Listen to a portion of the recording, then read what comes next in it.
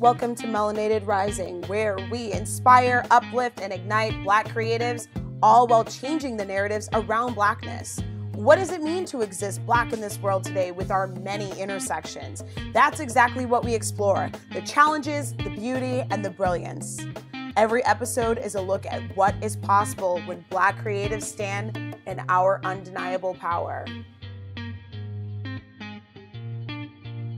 I am your host, Kristen Iris. And I'm Cheryl Contee. Welcome to Melanated Rising. We are back for another episode. And we have today Cheryl Contee, who is going to help all of you budding entrepreneurs, beginning entrepreneurs, even maybe established entrepreneurs.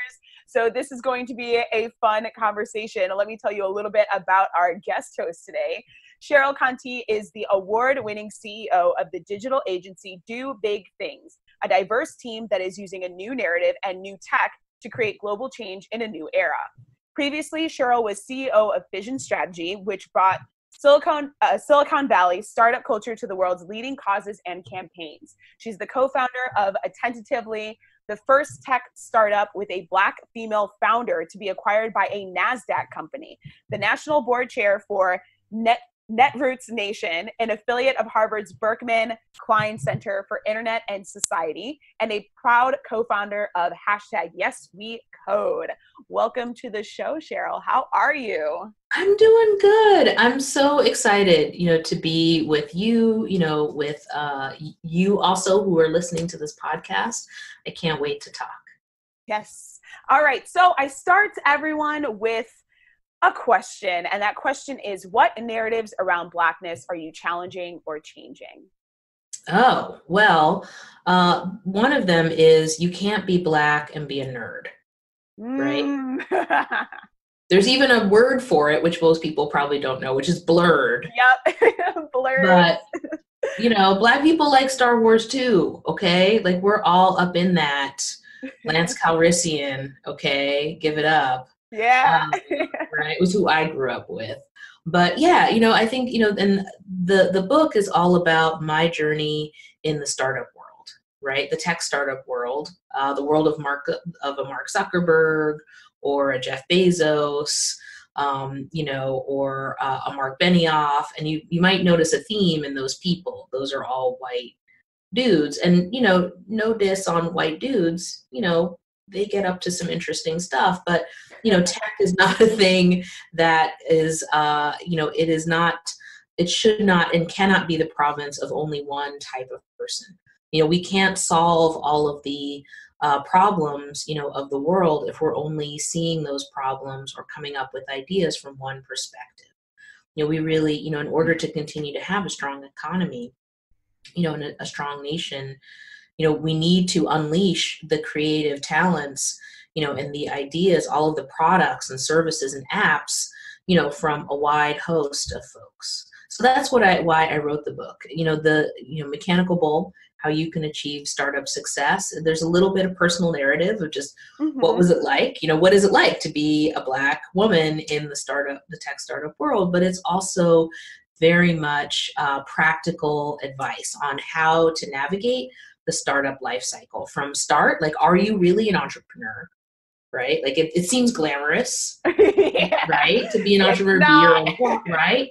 To be your own boss, to set your own hours, to work from home in your pajamas. But the real dope, okay, and I know you know this, Kristen, is that if you are at home working in your pajamas, is because A, you don't have enough money to afford an office, and B, you don't have time to put on pants. Okay, that's why you're working in pajamas. So, like, if that still sounds sexy and appealing to you, maybe you're an entrepreneur.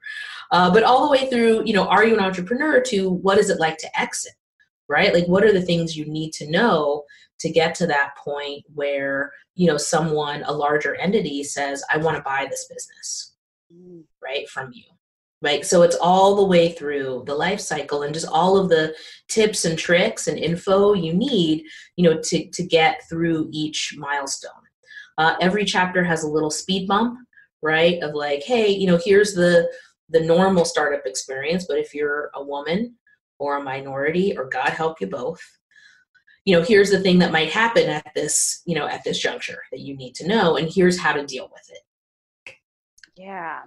Okay. So there are a lot of things in here. Now, one of the things that I know you talk about is like a lot of startup culture and resources and guidelines are made for, I think it was phrased as like, a white guy who dropped out of college or whatever, and, who's got certain resources or access or things like that. And they're not really geared towards people like us. And I think this is interesting because we talk about in society and in like social justice, the voices that don't get heard. And that when we're only looking at things, like you said, from a certain perspective, and we're only looking at them really from the privileged perspective and the people who are not only in power, but in a power that actually oppresses other people, then you're not only seeing one perspective, but that perspective continues to oppress other people. And so now, you could see that with like people with disabilities, with Black or people of color with disabilities, that the ways that they're not being heard, the ways that they're not being factored in or listened to or even considered. And it's now you're showing a perspective in tech, like how are in tech and in startup and in business, how it's different for women of color, any kind of minority. Like we often come from a different background, or we have less access to resources, or not even if we have access to resources, there is just the very fact that we are looked at differently. We are looked at in a way where we have to prove ourselves more, where we have to show up differently. And so those are things that are never talked about in these like books about business and stuff like that. And it's like, so we're getting all this guidance really from like our oppressors, and it's not working for us. Yeah, well, and it's worked for the colonizers, right? Yes, it's worked for the colonizers. Black Panther, but it might not work for you. And what I have found, from my white colleagues, or male colleagues, there are stories in the book where they're like, that never happened to me. Right? The thing that you described is just a thing that I had no idea was going on. And so it's valuable for them. And, in every chapter I have also, or most chapters, a little section called Investor Eye Opener, which along with the speed bump, it's like, hey, are you an investor who picked this book up in order to better understand, right, how to help founders like me get over these, these challenges? Here's something that you might not realize would be helpful at this moment, specifically for a non-traditional founder, right? Like you want to be helpful. Here's what they probably need and might not even know how to tell you. Oh, I like that. So you're talking to both people who are in startup and people who are investing in startups. Exactly. Because, this is also the kind of book that I hope, investors will buy for their founders, right? Particularly the non-traditional founders. Because look, here's an example, right, of what you were just talking about of, a lot of the books out there are written, from a certain perspective. So the friends and family round, right? You've probably heard of this, where the friends and family round is, intended to be a round of funding where you've gone around and asked, your, family, friends, and, your fam, for money, right, to invest in your business. And it's seen as kind of a, okay, you're really serious about this business. And yet, look, if you're a Black or brown technologist in particular, you're already making the most money in your family. Okay. Like you're, people are asking you for money. Like there isn't like the friends and family round is just a non-starter. Like it's not going to happen, for most, so for, here's a great example.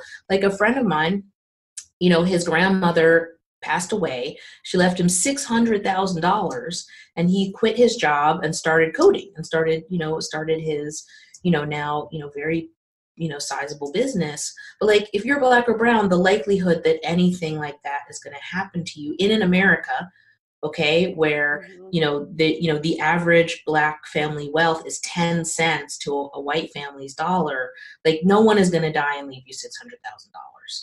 Okay. Yeah. There is no friends and family round. So that means that, for, if you're the entrepreneur, you need to talk about that right away, right? That, you need early seed capital and more, and if you're an investor, right, it means that you need to not assume that this person has a cushion, right? There's no cushion for this person, right? Like they, if you need to invest in them such that they have enough to quit their job, right? And to, focus on this full time, which means probably more early seed capital than you might have been expecting, because there's no uncle, who can put up $100,000. Okay. That's not going to happen. Yeah. I feel like this is like the friends and family round.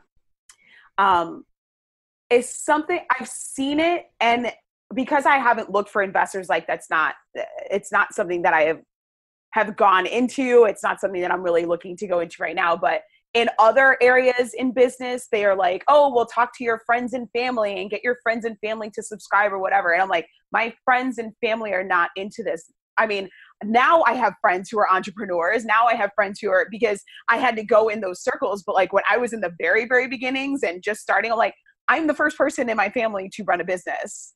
As far as I can think, like there isn't anyone in I didn't learn this from anyone. I didn't have anyone who had like something going, so I completely see what you're saying. And I think in the moment I was just like, okay, there was this feeling of this isn't going to work for me, but this is the advice I'm getting, so I should try it anyway. And of course it didn't work, because people were like, why? I'm not interested in this topic at all. Like I have not, it was a different business than what I'm doing now, but it's like, people are just like, this has nothing to do with me. I'm not in this arena. Like, yay, it's okay, good, you're doing that, but there wasn't like really that support that they're like, go to your friends and family. It's like, I'm doing something new. Like I'm actually breaking, at that time, I'm breaking new ground in the people that I'm around. There aren't people who are there with me yet. So there was that feeling of like, something here isn't going to work. I don't really know what to do about that, but I'm going to follow the advice anyway. And now you're laying it out as like, these are things that don't necessarily work for us. And I think that's so important, because it would have saved me a lot of time in the beginning. So actually, I'm just going to say it straight. It would have saved me a lot of time in the beginning to learn from Black entrepreneurs instead of learning from white people, because everybody that I was following were like all of the like white leaders in various industries, but in online business. And they, like you said, the things, not that they were necessarily using colonizer techniques, but there were things that it's just like, you guys don't understand what's happening on my end as a Black woman with no cushion, no capital, no nothing, who's just trying to make this thing happen and also trying to like pay my bills. Like these are people who don't understand, because they're not Black or they're not a Black woman, and so I would have saved a lot more trouble, or a lot of like trouble, if I had been learning from Black people in the beginning, like people like you who had to navigate that space already and were like, hey, here's what you need to know. Right. Here's what's useful. And for them, again, a lot of them, they're just coming from a different place, yes. and they're trying to share what worked for them or the advice. But right, especially if you're a Black woman, but I would say, Black, male or female, right, you're starting with less cushion, less capital, less connections, right? Like your reality in terms of how to start to get your concept off the ground and into a real business, you're just starting from a very different place. And so I really try to go there. And even, the beginning of the book, I would say head straight into that of like, look, probably in your family, there aren't a lot of people who have launched successful businesses. In a lot of, at least Black families, success looks like becoming a doctor or a lawyer, or if your parents knew what one was, an engineer. Okay, like that, like this is, or work for the government, right? Work for the post office. I mean, that was actually the advice that my grandfather on one side and my uncle on the other side gave my tween brother. And I was like, look, if it all goes sideways, you can always get a job at the post office. Like that was their life advice, right? Okay. And so that's like, if you're starting from there, right? Like this is, like from a totally different place. Like, right, the entrepreneurship is good. Like you just have less, you just don't have the same kind of backing, or even like, like I said, you know, you don't have the rich uncle or aunt, you know, who has started their own business or family friend to turn to down the street to give you advice. So, you know, I really wrote this book for all of those people who are just like, yeah, you know what, what's the 411? How do you actually, you know, I have aspirations. I have a great idea. I really think that this can help improve people's lives, but I don't know where to start. And then once I get started, I don't know the lingo, right? Like, I don't know the websites I'm supposed to be looking at. What is a pitch deck?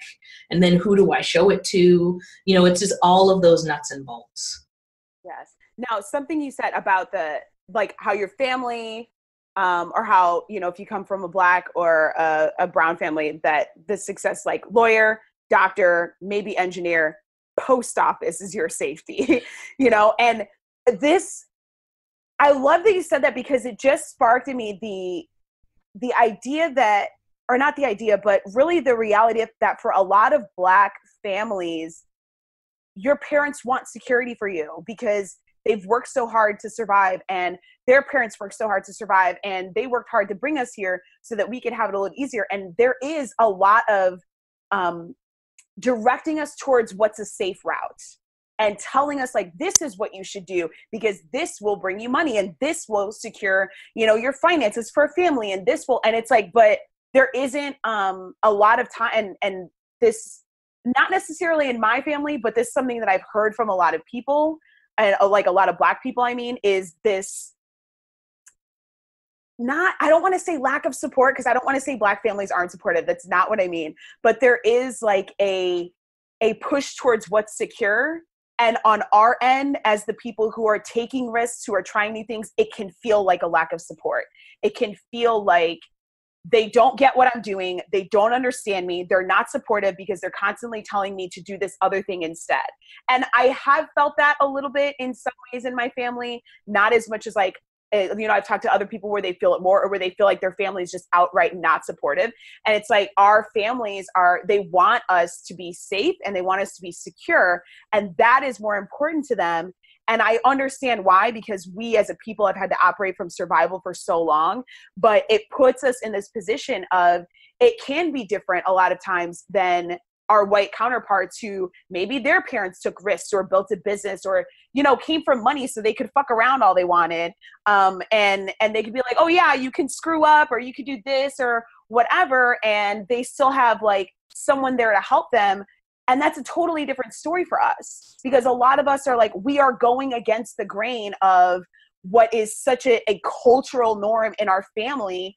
And because our families can be such tight communities, because we've had to be to support each other, that can be even harder to break away from. And it creates such a different dynamic in how we engage with the people around us and with our families. And that's not something that really gets addressed by, you know, white entrepreneurs or white entrepreneurial leaders. They don't talk about how to even deal with that. Because we do this. You could work at the post office.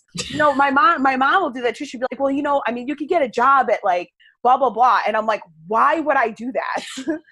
Like, I understand what you're trying. I was like, hey, Target got jobs. I'm like, Target has jobs. Like, I understand. She's like, you know, you get a job. I don't even know like what the suggestion was, but it was something where I imagined an office, and I was like, no. Yeah. No. Yeah. No, completely. No, everything you said, Kristen, tracks. And that's why I addressed it in the book, right? Of just like, you know, of like my journey in terms of entrepreneurship. Like, you know, there just weren't really any models in my family for that. And, you know, it's not that we weren't successful, you know, successful, middle class, you know, hardworking, tax-paying Black family on both sides. But, you know, most of that success was just found in different venues that frankly were more open and supportive, you know, to Black people, you know, of a prior generation. But, yeah, so, you know, you are gonna face some folks who say, well, you know, who just scratch their heads and don't know what you're talking about. I mean, my own mother, you know, whom I love, you know, it was a long time before she could even describe kind of what I do beyond like, Cheryl works on the internet and she seems to be doing just fine.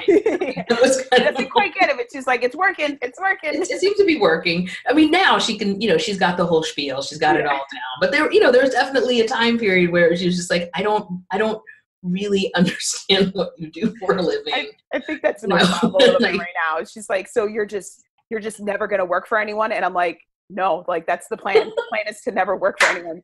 I'm like, why would I work for someone when I'm trying to work for myself? It's just like, right. And it's just so different for them. If you want to, I'm like, okay. Yeah, it's very different. But, that is something I address in the book, that just like that being part of our story. But also, I think for Black and brown entrepreneurs in particular, and women, the risk also seems a lot higher for us, right? Like, because we're doing something new and different, and for a lot of you listening, you're already seen as a star in your family. And to take that risk feels like, oh, am I going to let people down? Like, what if I don't succeed? Am I, like the cost feels really high, right? Or if I don't succeed, will I be able to find another position again? And what I can tell you is that also, folks are operating from, a false dichotomy. Right. Even, I used to wonder, living out here in Silicon Valley, how could it be that if your startup fails, that you get a better job? Like, how does that even, is that just like classic failing up? Like, how does it even work? But, having been through it myself, I totally get it, Kristen. I mean, even if our startup had failed, which thank God it did not, but even if it had failed, I have a PhD in this stuff now. Right. And just startup and business. And, 90% of American small businesses will fail in the first year. So there's a really good chance that your business is not going to make it. But any savvy executive who would hire you next understands that, there are all kinds of different reasons why a business might not make it that have nothing to do with you as a person. Mm-hmm. And in fact, your startup experience, you now have, a level of executive experience that does qualify you for, the next rung up the ladder of more senior experience. And so there's really only gain for you because, an executive seeing you says, okay, the business didn't work out, but here's someone who has ambition, who has drive, who is smart, right? Who's willing to work hard, who has managed people or who has had to promote their business, has had to look at accounts payable and accounts receivable. You're just qualified for a different level of authority and management than you were before. And so, that's the other thing I really want people to take away from the book is that you can't fail, right? Even failure, with a startup is not failure. And in fact, the reward for that risk, might look different than you may expect. Ooh,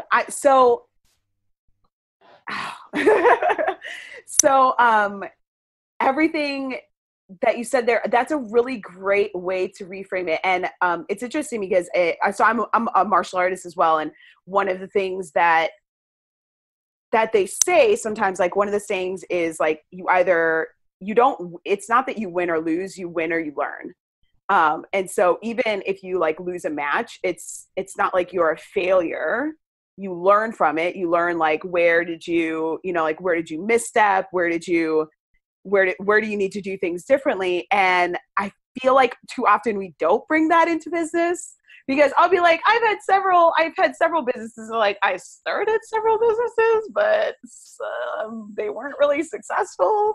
And there is that feeling of like, oh, I failed, or what's this going to say about me? And it's like, honestly, I just needed to keep redirecting until I got to where I am now, where I'm like, oh, this is what I really need to be doing.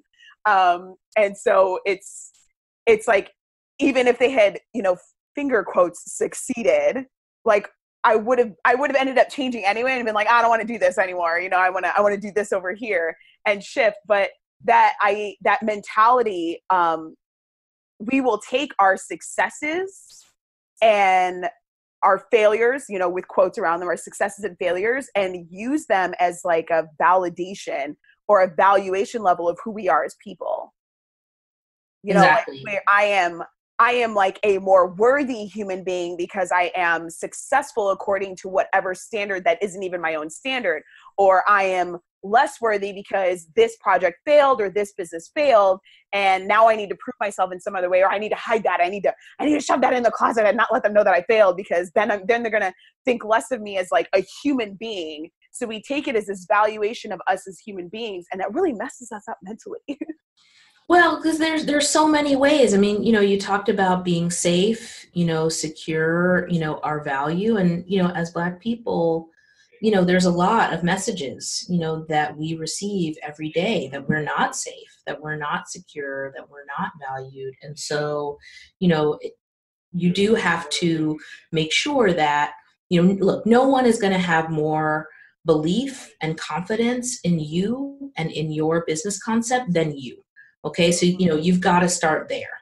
And that's true no matter what color you are, but particularly if you're Black, brown, female, like, you've got to bring all of the confidence, okay, all of the noise, in order to make it happen. And then the other thing I want to riff off that you mentioned was, that you started something and then changed, and that's normal. Yeah. That's a normal part of the process. Lean Startup is another great book. It in part is what inspired Mechanical Bull.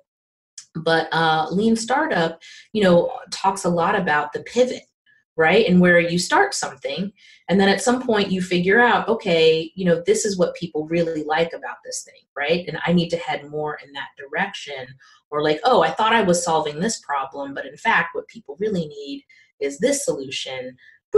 And you pivot, and that's normal and expected. In fact, if but you that's don't not what pivot, we're taught. Right, that's not what Black people, it was you go and you follow a track, and then you have a career and a single career, and you follow that career until you die. There is no like, I have multiple passions, let me go in different directions. Let me change it up when I'm 32 or whatever. Like, that doesn't happen. What? You have kids, you have a family, you can't change it up. What are you doing? Well, exactly. And it sounds like, dithering, right? For a certain generation, there's like, well, I was a teacher for, one of my aunts was a teacher for 30 years. They're just like, there's no pivoting in the pivot might be, well, I was teaching 9th grade and now I'm teaching 11th grade. Like, but there's no pivoting wherein, it's actually expected in the startup world that at some point, you will pivot. And, that's an important note, is that for particularly at the seed stage, which is the early stage of investing, investors are really investing in you, the person. They're not necessarily, the concept is interesting, right? And, obviously, that's a part of it, but ultimately, they're banking that you, the person, the founder, and the founding team is going to be smart enough and adaptable, resourceful enough to notice, to adapt, right, to change with market conditions, right, and with new information. And they are looking for that. They'll actually ask you questions in the process to kind of test, like, is this person open to new information, right? And I have found, particularly Black and brown entrepreneurs often, they miss those cues. They'll go in and they're just like super focused, and they think that the way to impress the investor is to just be like, in response to questions, it's just like, no, we're not going to do that. Like, we would never consider that. Like, I'm only doing this one thing. It's like, yeah, okay. I was mentoring, this isn't in the book, but I was mentoring a young person who wanted to start a content network kind of in competition with, Hulu and, but was focused on, certain types of, Black and brown stories. And I was like, oh, that's great. And her plan was to have advertising be, the main driver of sales. And I was like, well, if you look at sort of your larger competitors, I mean, these are the people you're really competing against for entertainment. They're not really doing ads. They're doing subscriptions. And she was like, yeah, but other people, she really went hard on the ad thing. And I was like, girl, I'm not sure, do you know who you're talking? Like, I actually sold the business to a large corporation. So like, let me, and so then I finally had to ask her, I was like, okay, these people who are advising you, have they ever purchased digital ads? She's like, oh, well, no. I was like, okay, have they sold digital ads? Because I've done both. So let me share with you, why that's probably not going to be a great strategy for you, and you might want to rethink your pricing model and your business model. So, it's that kind of thing that, if you're an entrepreneur and you're in that room with the investor, like, they want to hear that you can take in new information, right, that you might not know from your limited expertise, right, from other people who have more experience, and be open and be like, I hadn't considered that, or like, let me think about that, or like, we should do some market research on that. Like, thank you. right? Thank you is really what the investor is looking for, because a really good investor is investing not just money in you, right? They're really wanting to help you. They have been successful, right, in what they've been doing. They could put their money in much safer. Okay, like there's a really good chance they're going to blow up their money, right? They could put their money in much safer vehicles, investment vehicles. They're investing in you because they want to help you, right? So, I would encourage people. There's a whole chapter on investor relations, because I think that this is really important. And then finally, I think the thing that I see often with Black and brown entrepreneurs and even some women is the concept of the army of one, right? And yeah, you know what I'm talking about, Kristen, right?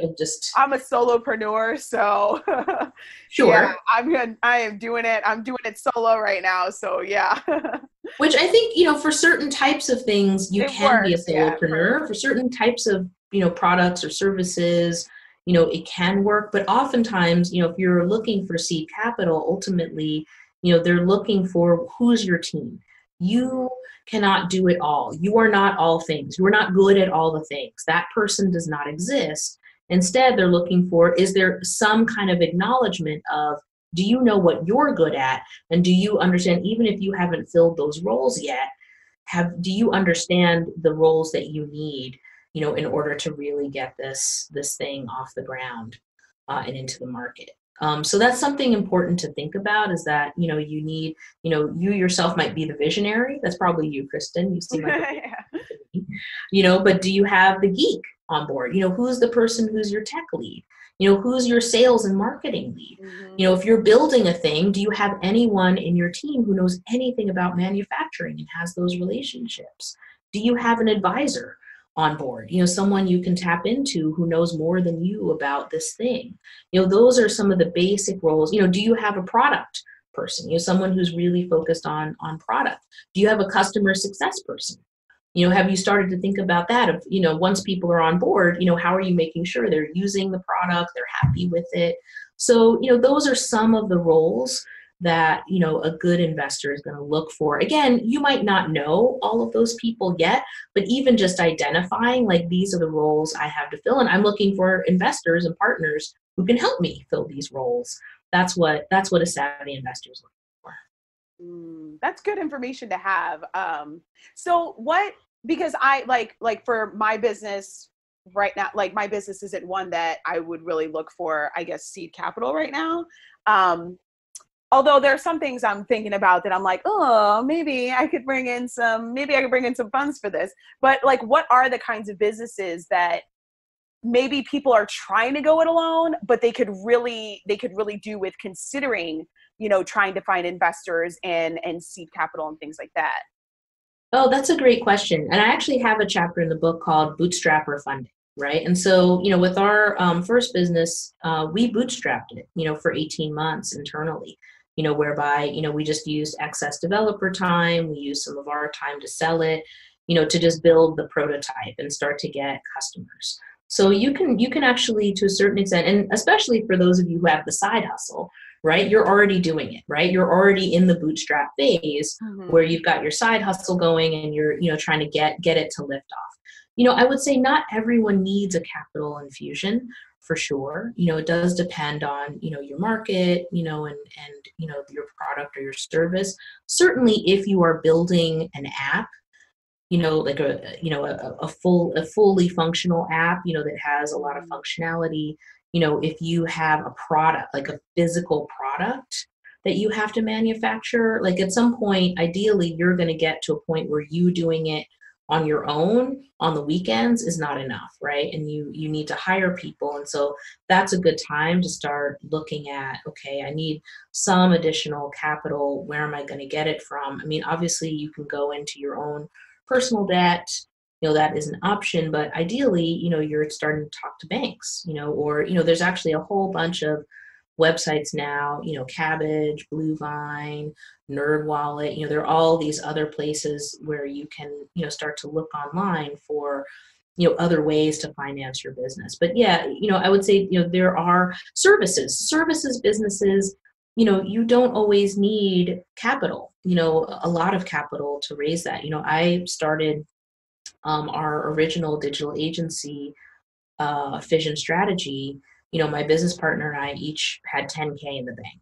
And that had to last us, for a month or two, right? I was like, if we can't get customers, we can't get clients in the next month or two, like, I can't do this. This is all the money that I have. Like, this is it. So, I think that, but, a services business where, you're providing a service for a fee, these businesses, you can start to expand, over time based on bookings without necessarily, pulling in extra capital. Yeah, that's a little bit more of what I do. Yeah, you're providing a service. So what about I guess I wonder if there's like any myth busting that can happen here in terms of like people who don't want to bring in investors because they don't want to lose like the power and the control over their company. Can you speak to that at all about like what bringing in an investor really means, if there are actual dangers that people do need to be worried about, or dangers that people think they need to be worried about that are actually like not a concern or that are easily remedied? Yeah, that's a good, and again, part of this is the trust, right? I mean, in every Black family, you can probably hear a story of that time that somebody got ripped off by somebody, right? And taken advantage of. I know I could recite several stories right now of like when it all went wrong, because someone trusted. So I get where that comes from. But, the reason to take on investors is to get bigger faster, right? And, again, the right investors aren't just about money. They're really bringing in resources, they're bringing in expertise, they're bringing in other connections to help you. And sure, it does mean that you have to, you start to share ownership. You want to make sure you're maintaining some primary control, over, enough shares that you feel like you can, maintain, a firm grip on things. But, what you get are just the ability to, get much, really build your dream a lot bigger and a lot faster than you would on your own. And again, that's especially true, I think, for, people coming from, different backgrounds for whom, you're not sitting on, hundreds of thousands of dollars, right, that you can just tap into and not be afraid of losing. Like that money is really, if you have it, which is a big if, it's very precious. Okay. It's meant for medical bills. Yep. Meant to buy auntie a house. Like, someone's trying to get somebody to go to college. Like, this isn't money. Yeah, someone's got to take care of someone's mom. You can't F with that money, right? And so, it's really, and again, this is how kind of the, white guys, frankly, did it for years. They weren't gambling with their own money, right? You don't want to gamble with your own money at the end of the day, ideally. You want to find, you have the idea, you want to find the person who has the capital, and wants to support that, bringing that idea into life and gets it and gets you. So, and again, vet your investors, ask people, the investor community, while it has grown over the past few years, is still pretty small. So chances are, once you have one investor, you can start to ask them, well, what do you know about this person? What's their reputation? Look online, get a sense for who they are, on Instagram, on Facebook, on Twitter. People now, of course, have, social, relationships, like, try to get to know these people and really vet them yourselves, either personally, through your connections or online, and finally follow your gut. Okay. Like your intuition is the smartest part of you. And for a lot of people, that intuition, it's not going to, be an equation in your head or anything, right? It's going to be a gut feeling, right? An instinct, a nudge, and that part, that it's actually, neuroscience tells us it takes millions of calculations, to get to that hunch, right? Or that gut feeling or that instinct. That's interesting. So, right? It's really, backed by science, guys. Right? Science and your tummy are trying, our science and your tummy trying to tell you something, okay, about this person, right? You'll know. And, finally on that, I really recommend actually Silicon Valley on HBO. That series, it's very broad, it's pretty crazy, No, not many people on there look, like many of the people listening onto this podcast. However, I will say even the titles of the shows are in education. They're all, lingo from the startup world. And everything that happens, particularly in the first season, all of those things happened in some way to us during the life cycle. So from that standpoint, it's a more fun way to kind of get the feeling. But, you get a sense of what investor relations look like in Silicon Valley in the show. They really, part of the show is like teasing out that dynamic of what does a good investor look like? What does a bad investor look like, right? How does that shake out? So that, Silicon Valley on HBO is a really a more fun way, like my book, Mechanical Bull, to start to, dip your toe in the startup world. Yeah. Now I like that, this balance of like education, but also listening to your gut, because I'm glad you touched on that, because I feel like almost when it comes to intuition or that gut feeling, there are two things that happen with Black people. And maybe I'll just speak to it from like my perspective, which is that I have a very strong intuition, but I had a very low level of trust in it and a very low level of trust in myself. And there is an element, I think, in our history and our social and cultural conditioning and how we've had to navigate the world of like, we get these signals, and we can tell like, okay, something is like a danger. This is a danger. This is not good. And so in some ways we've learned to like tap into that and listen to that. But it's also been a lot from a perspective of like danger, danger, danger. And because of also other messaging in society about us being less intelligent or whatever, there's this lack of trust, or this conditioned lack of trust in ourselves, in our own like internal intelligence. And this like, it's almost like hard for me to explain, but because we're constantly being told what to do, how we can do it, how we're allowed to show up, and we have to really fight for our autonomy, it creates that like almost like a disconnect, because we're constantly being told that what we know and what we think is not true because some other colonizer is telling us something else, and so we have to rebuild this trust with ourselves over time. Like as an adult, even just in the last 2 years, I've changed my relationship to my level of trust in myself, my intuition. And now I follow it so much easier. And once I started doing that, I was like, wow, I'm actually really intuitive, and I haven't been listening to it this whole time. It's like, I've been feeling it this whole time and been like, but I don't know. Can I trust that? I don't know. Can I trust that? I can't trust that good feeling. Like, no, I can't go by that. Let me analyze it to death. And I'm a Virgo too. So like, I'm an analytical person. Like, yeah, you guys didn't see her face when I said that. She's laughing right now. No, my father was a Virgo. So like, and like, now that I'm a mom, like his Virgo tendencies, like I love labeling shit. Like it just makes me feel so good. And organized. Like, like to label things. I know where things are. Right? Put things in a box and then label the box. Yeah. Yeah, so you guys like, yeah, no, I get it. I'm an analytical person, and for years I was just like, oh, I'm not intuitive, and then finally I was like, oh, I'm really intuitive, and I just didn't trust it because I've constantly been told by so many different experiences in society that like what I think, it doesn't matter, or that it's not right, and then it would end up being right. So I think there's this element of both things happening, where we do have a really strong intuition because we had to have it to survive, but we've also been told to not trust it. And so we have to rebuild that with ourselves and learn how to use that in all areas like business and tech. Oh, completely. And I think Black women are the queens of intuition, right? And knowing, right? That deep knowing that really, again, it is the smartest part of you. And in some ways, the most power of your brain in action, even though it doesn't feel like your brain, and you bring up an interesting point about the survival mechanism. So Cedric the Entertainer, you probably was at the Kings of Comedy. I think he had a bit where he said, somebody, you can just be smoking. You can just be a Black man smoking on the corner, having a cigarette. And all of a sudden people start running and you don't ask questions. Like white people ask questions and have a lot to say. And like Black people just like would just take off running. And then afterwards be like, oh God, what were we running from?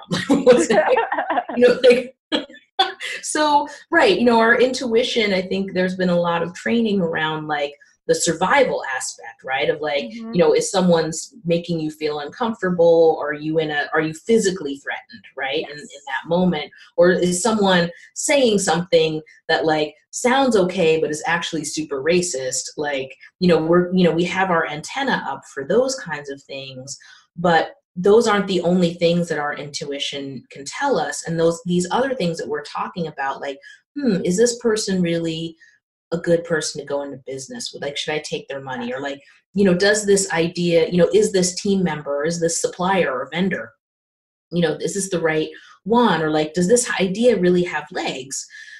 Those might be quieter instincts, right? Those might sound quieter. It's not the like, like 3, alarm blaring fire, red light. Right? It's like, bloop, bloop, run down the street, stop asking questions.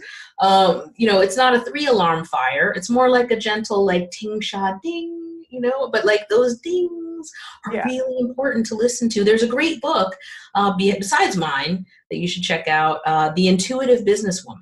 I read that book a long time ago, and it's so great in terms of like, answering this thing, of like, can you learn to trust yourself? Because as a businesswoman myself, I can tell you that, learning to trust my instincts, it is a skill. It is a skill that can make a big difference. And then finally, the other thing I'd tell people listening is relationships. I would not have been able to start my businesses without the relationships, that I've built over the years. And I definitely wouldn't have been able to keep them.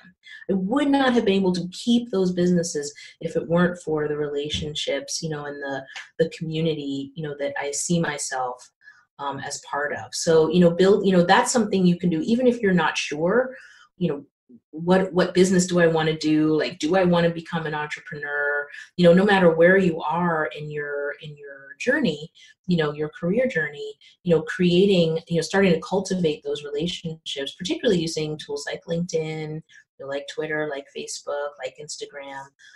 You'd be surprised how powerful that can be, even if it's just your circle. There are people in your immediate circle, especially if you're young, over time, they're going to rise in their jobs, right? And you guys are going to be able to help each other in different ways, more ways than you can imagine now. Last thing I would say, the job that you're preparing yourself for now might not exist yet. Oh, certainly true. That was true of me, right? I know that's sort of a head scratcher, but look, when I was in college, the job that I have now, which is CEO of a digital agency that works with causes and candidates to make the world a better place and uses digital to do that, it didn't exist. Those companies didn't exist. The job didn't exist, right? Like the technology didn't exist to do any of that, but I was just following my, interests, my dual passions in, ethics, politics, and economics, and in nerdery, and gadgets and computers, right? And the internet, like those eventually started to come together, right? There was a way to, to bring those passions together. But, what I would say to folks, to folks listening is, look, follow your instincts, follow your passions and your interests. And you, especially if you're able to layer on, a technical, a technical aspect, you might be surprised, of the career that you and the cohort, the community you create around you, where you might find yourself in 10 or 20 years.